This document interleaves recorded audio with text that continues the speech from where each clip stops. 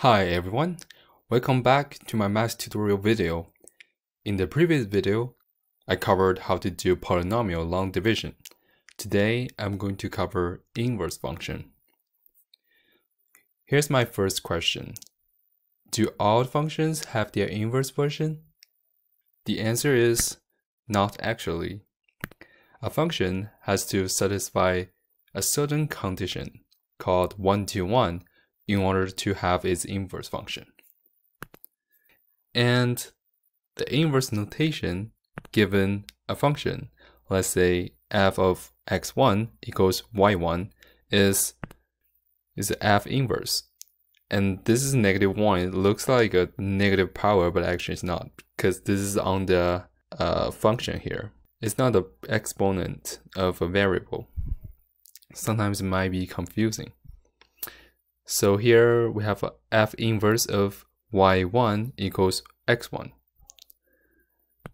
And if we plug in y1 equals f of x1, then we will have the third equation. So if we do f inverse of the original function, it will return to the variable itself, x1. And this is pretty much like the radical and the squared, right? Let's say we have a square root, x. And now I do a square. Then the square will cancel out the square root, which gives me an x. So this is a similar concept. And this square and the square root is pretty much like the inverse in f function. Okay, so now let's see the definition of 1-to-1. And what is 1-to-1? So no two elements in the domain of function f correspond to the same element in the range of function f. So in other words, each x in the domain has exactly one image in the range. And no y in the range is the image of more than one x in the domain, which means x1 is the only solution of a function y1. That's so-called 1-to-1. So the 1x corresponds to only one y, and vice versa. So now let's see the properties of a 1-to-1 function. So the first property is the domain of f equals the range of f inverse, and the range of f equals the domain of f inverse. So this one means that for the original function f, we have x as our input and y as our output.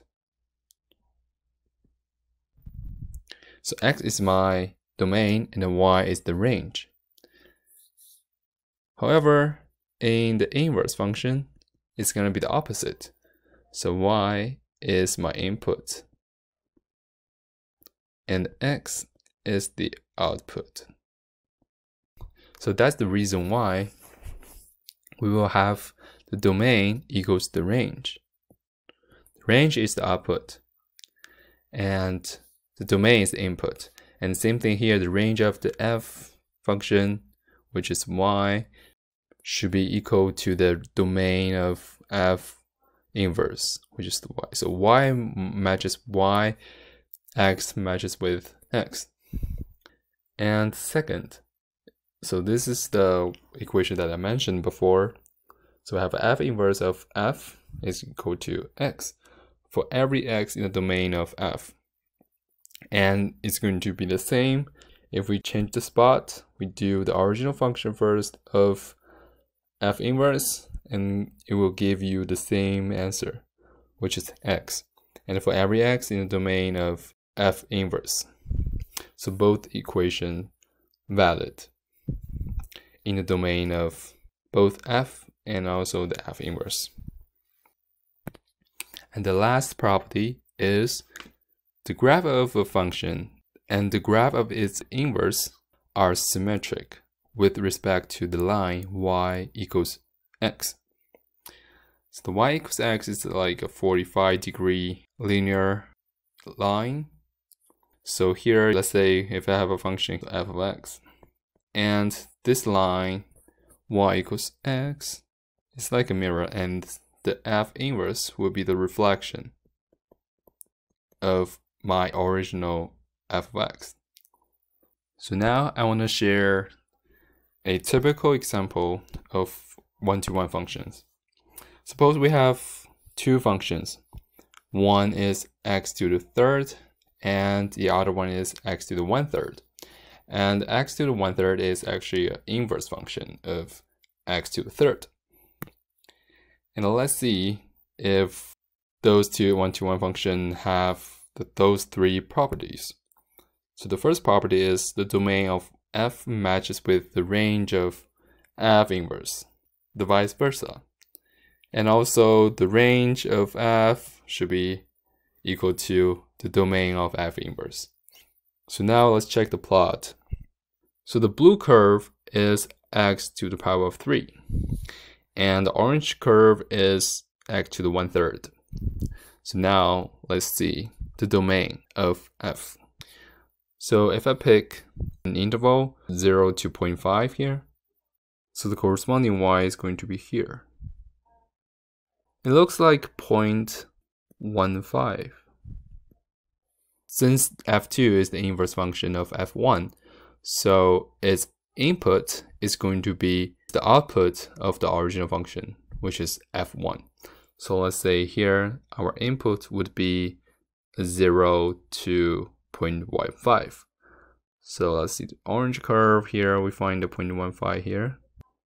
And then we can do the vertical line here. And then we go to the y-axis. So this is exactly the same, so 0 to 0.5. So now the range matches with the domain here. And this range is actually the domain of f2. So we can say, so this statement is valid. And the second is we use those two equations. F inverse of f of x, in this case would be x to the third to the 1/3. And then we cross this out. And then it gives us an x. And same thing here, f of f inverse of x, we have x to the 1/3 to the third power, right? And those two cancel out, right? So it's also x. So those two valid as well. And the last one is they are symmetric with respect to y equals x. And here's the y equals x. And this dashed line here is like a mirror, right? And this is like reflection. And they do look symmetric. This is a very typical example. Here's my second question. How do we tell if the function is one-to-one? We can use a test called horizontal line test. So if no horizontal line intersects the graph of the function f in more than one point, then the function is one-to-one. Which means if I randomly draw a horizontal line, so if the function is one-to-one, then it will intersect with the horizontal line at only one point. So we will only have one intersection here. If the intersection is more than one, then it's now going to be a one-to-one function. So here I have two functions. One is x squared, which is green, and the blue one is x to the third. So now let's see how many intersections they have with the horizontal line. So for x to the third, there's only one intersection, which is right here. And given the domain -infinity to infinity, and the second function have two intersections with the horizontal line, given the domain -infinity to infinity as well. So we can see two intersections, one is here The other one is at the other side. It's negative side here. So now we can give the conclusion that x to the third is 1-to-1. X squared is not 1-to-1 function. So here's my third question. So can x squared also be a 1-to-1 function if we define a certain domain? The answer is yes. So if we define the domain that x is from 0 to infinity, or if x is positive, then x squared can also be 1-to-1 because we only observe one intersection. So if a function is not 1-to-1, it doesn't mean it cannot be 1-to-1 given a certain domain. As long as there's only one intersection between the function and a horizontal line, then the function is 1-to-1 given the certain domain. So I think we have a good understanding of what a 1-to-1 function is and how we test it. So now we can move on to solve the inverse. We can solve the inverse using algebra. There are 3 steps to solve the inverse. First one is we put y for f of x. And the second step, we're using algebra to solve for x, and we find x as a function of y. And the last step is we replace x by f inverse of y. And the last thing I need to mention is, and don't forget to double check the domain and range of both inverse function and then the original function, since they should have the same property of a 1-to-1 function, right? Okay, so now let's do an example to help us understand the process. So here I have 2x plus 3. So the first step is we put y for f of x, right? And then the second step is we solve for x. We find out x as a function of y. So here we just do algebra stuff. And now we divide this by 2. So we have x here. So here is the equation. X as a function of y. So x equals y minus 3 over 2. The last step is we put f inverse of y is equal to y minus 3 over 2. And here the domain, I would say, is every real number, and the y is also the real numbers. So same thing here. Domain is real numbers, and my range, which is x here, is also all real numbers, right? So those two match with those two. Perfect.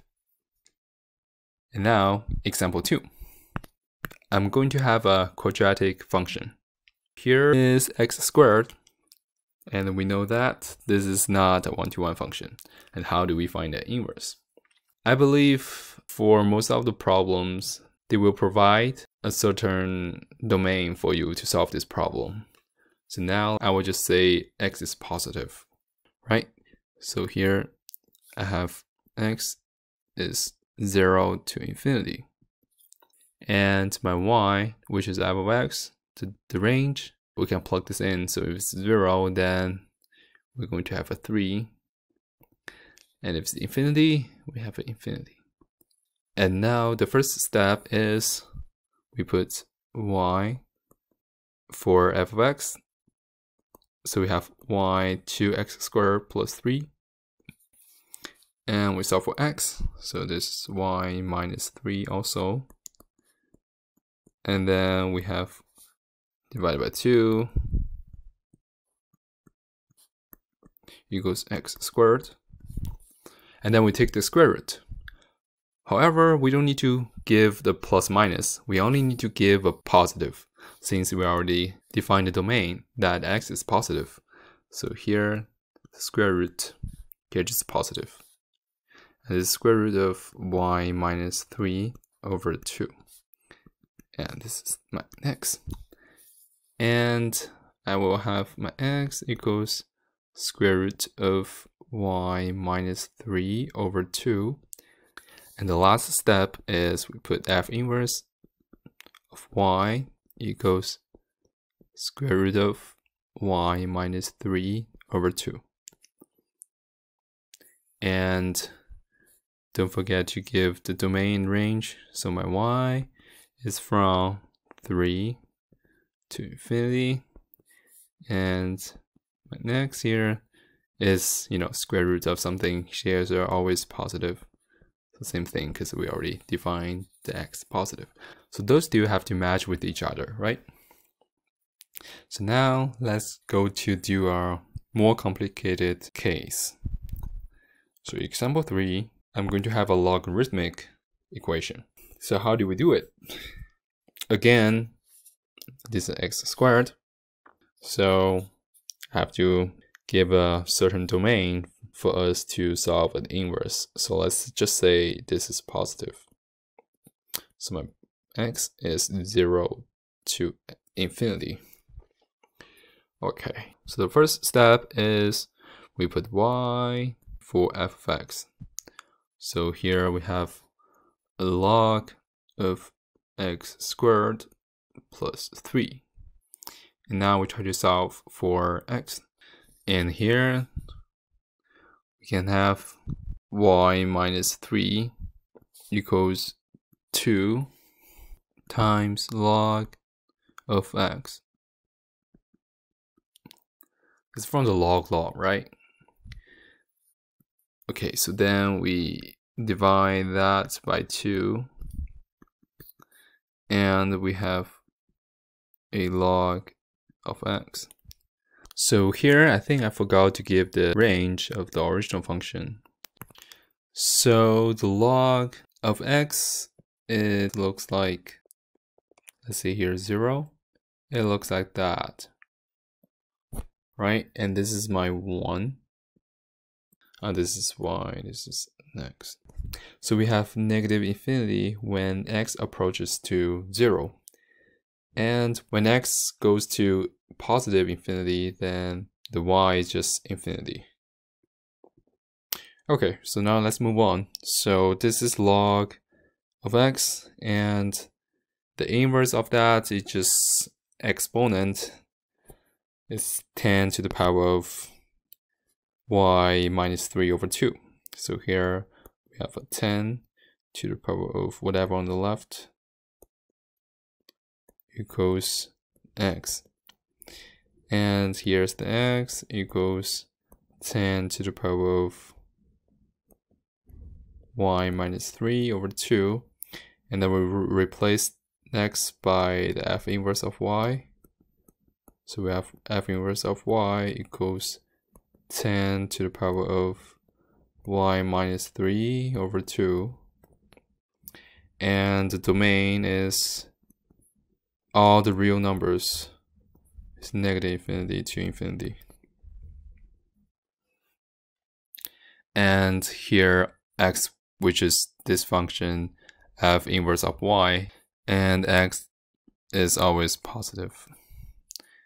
This is the final answer.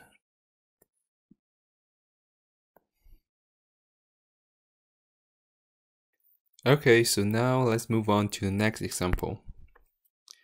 So I'm going to have a different function. This time we are dealing with the trig function. Here we have f of x equals 2 sine plus 3. So sine is going to be a more complicated function, right? It's an oscillating function. Let's see, if we will only focus on the positive side, we will have a wave like that. So starting from 0, like that, up and down, and it goes on and on, right?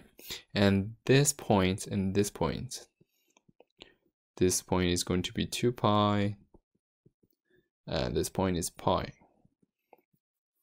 So if we only focus on the 1-to-1 part, then in general, we will only see, let's say, from this peak to the bottom peak here, right? Let's say from here to here, it's going to be 1-to-1 for sure, because we can test it by using horizontal line test. It's only one intersection here.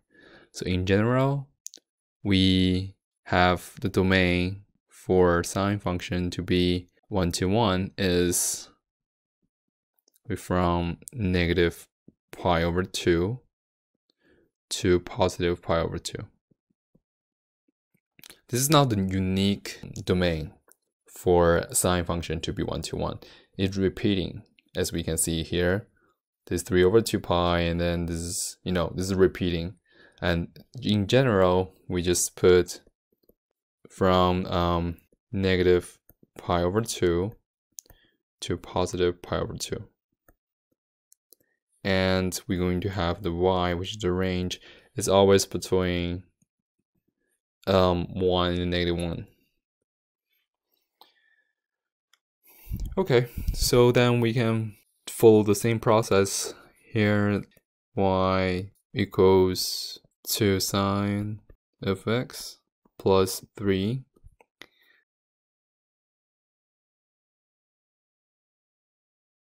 And the inverse of sine is arcsine. So here, arcsine of whatever on the left, so y minus 3 over 2 is equal to x. And here, let's rewrite this part. So this is going to be arcsine of y minus 3 over 2. And finally, we put a inverse of y. A better way of writing arcsine is sine inverse is that. And then we can have the rest. And here, the input should match with the range of the original function. So this is our final answer. Okay, so that's all the examples I want to share. And let's go to see a list of inverse of those common functions. So most of the time we see plus, multiply, and their inverse is minus, divide. And there's no condition I want to mention. And the second case is for 1 over x. The inverse function is 1 over y. And we need to make sure that x and y are not 0. So we cannot include 0 as, a part of domain or range, because we know 1 over 0 does not exist.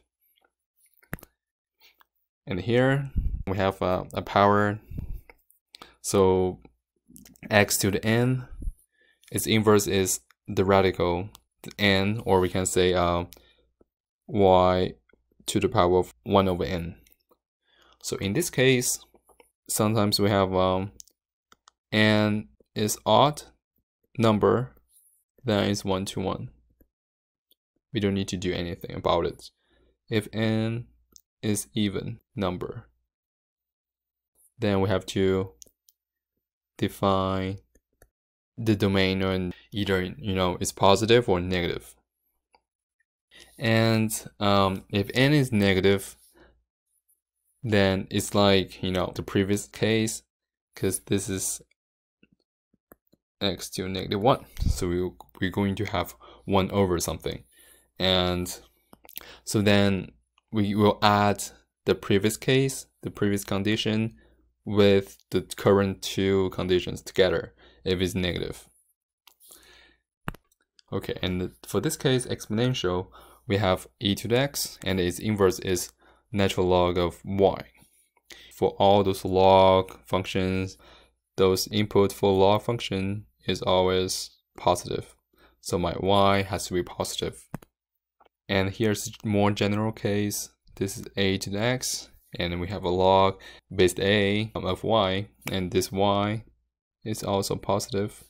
And also the little a is positive.